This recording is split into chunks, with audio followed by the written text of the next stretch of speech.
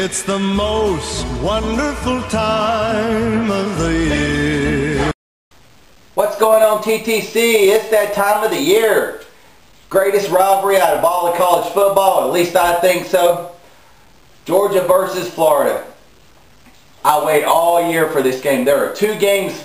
If you're a lifelong Dogs fan, there are two games that you care about every year, and that is Florida and Georgia Tech.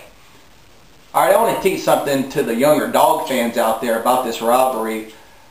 You know, you grew up seeing Georgia lose to Florida. This is probably the most trending rivalry in all of college football.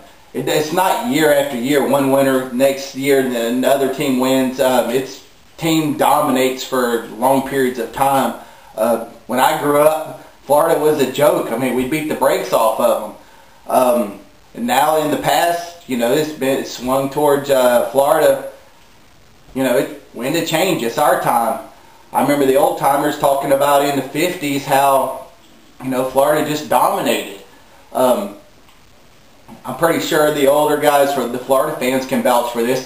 Tim Boo, GAYtor. We can't really count Drunken Tailgater. I think he's a Johnny come lately. You know, this is a very trending type of rivalry. But, you know, when to change. It's got to turn our way sometime. And I believe this is the year it's going to turn our way. I remember Steve Spurrier, and I could be wrong. Y'all could check my facts on this. When he played for Florida, you know, he was so upset that Georgia, you know, beat him year after year that when he became a coach, he actually strategically placed his bye week right before the Georgia-Florida game. And back when I was younger, the game was actually always played in November. Now we play, you know, the weekend of Halloween. When to change? When to change? It's going our way this time.